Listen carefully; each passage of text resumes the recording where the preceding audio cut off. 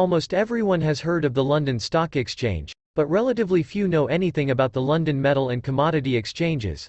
Yet these markets have a greater influence on world economies because they set global prices for some of the essential raw materials for industry and food manufacture.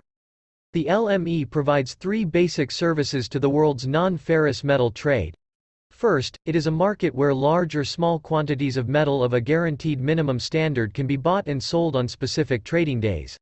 Second, it acts as a barometer of world metal prices. And third, it is a hedging medium.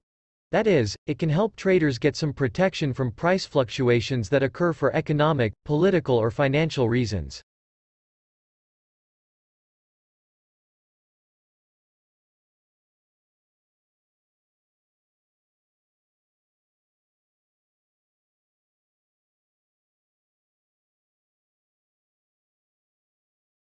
An important question about education is, then, why do some types of students achieve success easily and others struggle to do well? Well, one theory is that there is a genetic reason for academic achievement. What I mean by that is, a certain innate, measurable level of intelligence. Another frequently discussed theory is environmental factors, such as the effect of home and family upbringing. A final reason is related to the teaching and learning process within educational institutions, and the way it is organized, administered and assessed.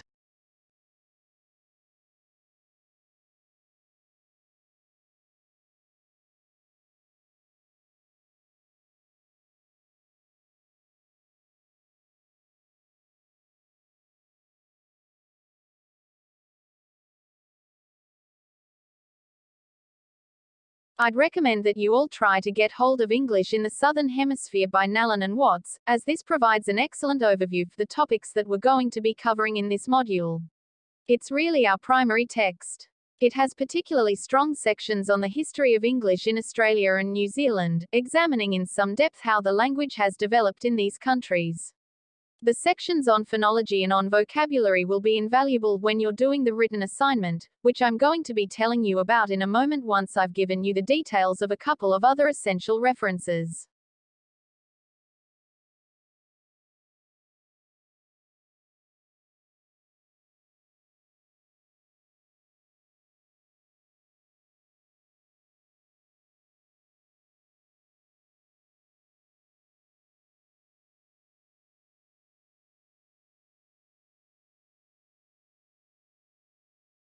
Learning a language in the classroom is never easy and, quite frankly, it's not the way that most people would choose to learn if they had other options. Having said that, there are plenty of reasons for keeping languages on the school curriculum. For one thing, a fair number of students go on to take jobs in business and commerce that require a basic knowledge of a second language. When you talk to young employees in top companies, it seems that they had a career plan from the start. They were motivated to find additional things to put on their CVs, and of course language is one of those added, but significant extras.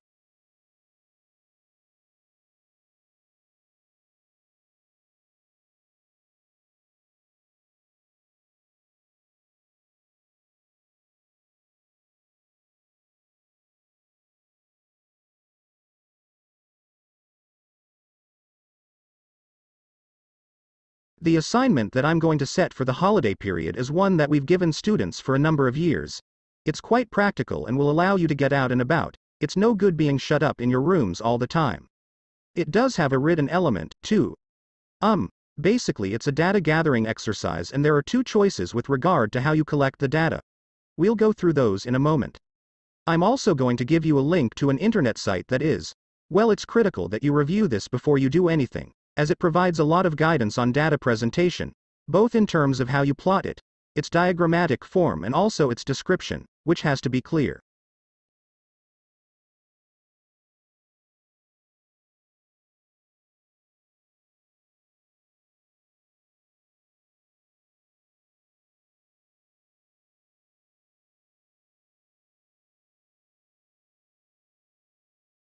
We've decided to adopt, just as a loose theme for the course, a biological theme so that you can see the connections between chemistry and biology and the things that you might consider doing in the future.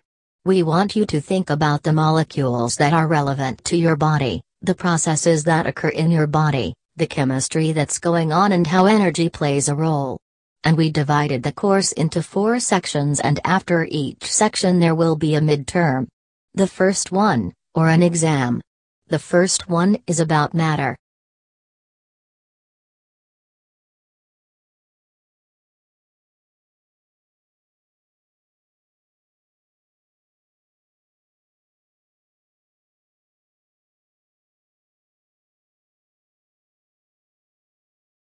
In February 2016, as infection moved rapidly through the range occupied by Aedes mosquitoes in the Americas, WHO declared that Zika infection associated with microcephaly and other neurological disorders constituted a public health emergency of international concern. By the start of February 2016, local transmission of Zika infection had been reported from more than 20 countries and territories in the Americas, and an outbreak numbering thousands of cases was underway in Cabo Verde in Western Africa.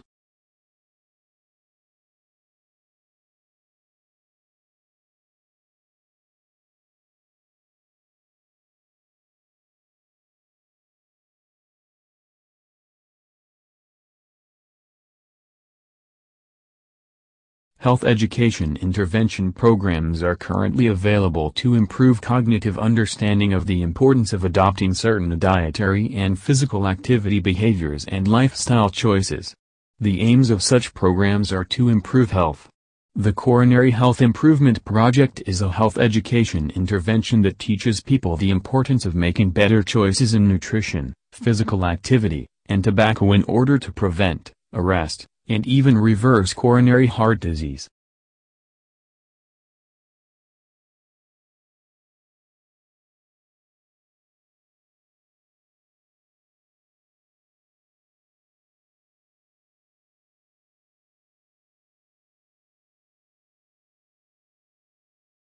The principles of integrated nursing advocate that food be considered as a primary intervention for health promotion, risk reduction, and generally improved well-being.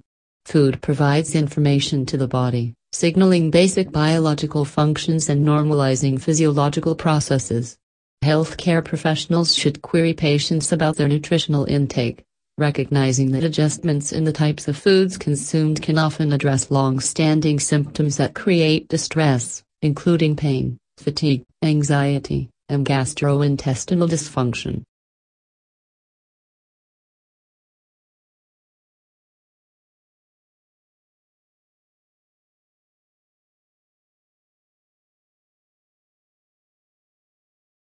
The Brazilian educator and influential theorist Paulo Freire has convinced me that scholarship is a dialogical process. According to Freire, the contributions of one scholar have no meaning if they stand alone. The value of any work becomes apparent only when that work dialogues with the work that has gone before. For this reason, we do literature reviews. For this reason, we include in our manuscripts an implications section.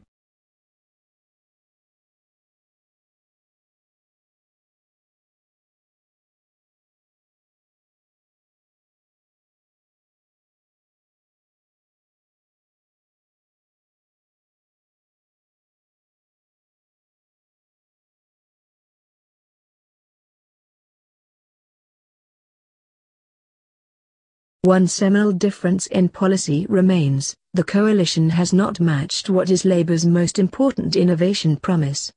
That is to bring together responsibilities for innovation, industry, science and research under one single federal minister. Innovation responsibilities currently lie within the powerful Department of Education and Science, and while there is a separate industry department, it has little influence within Cabinet. This has hampered policy development and given Australia's innovation policies a distinctly science and research bias. It is the scientists rather than the engineers who call the tune in innovation policy in Canberra, so it's no surprise our policies are all about boosting government-funded research and later commercialising their results.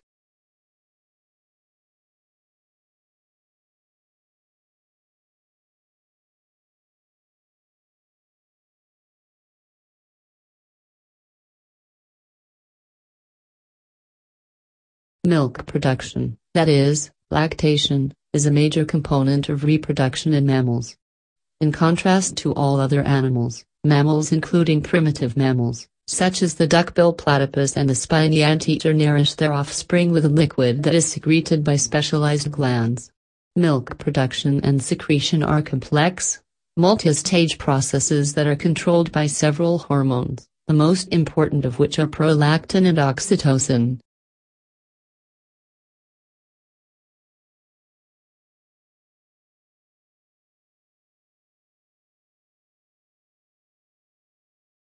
There are few studies on research training programs within the realm of Asian American health disparities. The existing literature on training programs tends to emphasize broad components such as mentorship and an examination of the community and academic partnership. Moreover, the current available literature pertains mostly to clinical practitioners such as nurses and doctors in residency rather than researchers. Few articles employed quantitative evaluation methods, because most of these evaluations were limited to a low number of participants.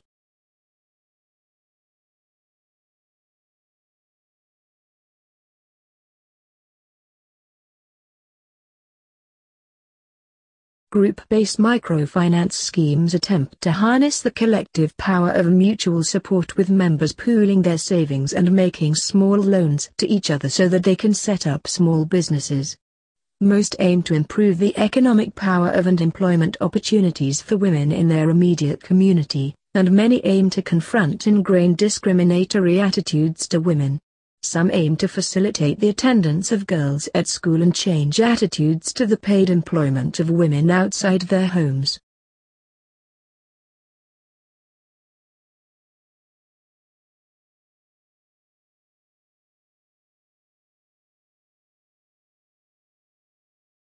Menopause is characterized by greatly diminished levels of a group of steroid reproductive hormones called estrogens. Estrogens travel through the bloodstream and exert widespread physiological effects on organ growth and development.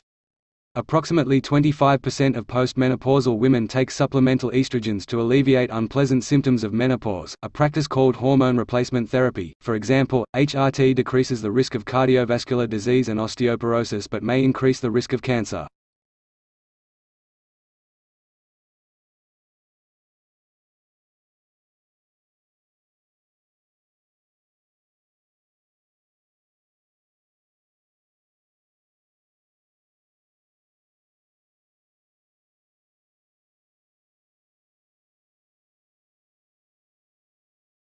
The Czech Republic currently is undergoing transformation from the centralized regime of a communist dictatorship towards a modern democratic state. Fonda et al. Recognizes three main events in the last half-century that had profound consequences for the country and its land use. First, the communist coup d'état and the following collectivization of land in the 1950s that introduced large-scale collective farming. Second, the abolition of the totalitarian political system in 1989, which was followed by the restitution of private land ownership in the 1990s.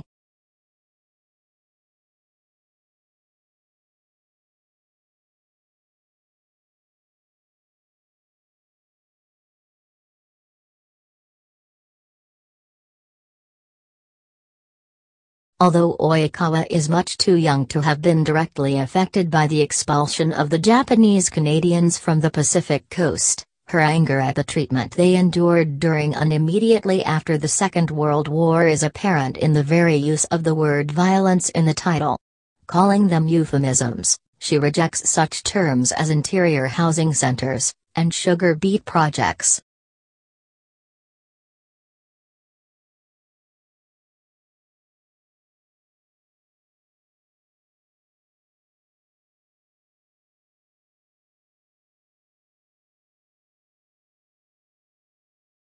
The editors hold that if identity politics has no preordained political effects, then to a significant degree, the risks and dilemmas of identity politics signal not a failure of identity politics per se but a failure of states to democratize their political processes. They find this to be especially true of liberal democracies, where open political space for an engaged citizenry requires public institutions that possess the capacity, determination to develop procedures and guidelines for addressing claims in ways that are compatible with the rule of law, constitutional principles, and public reason.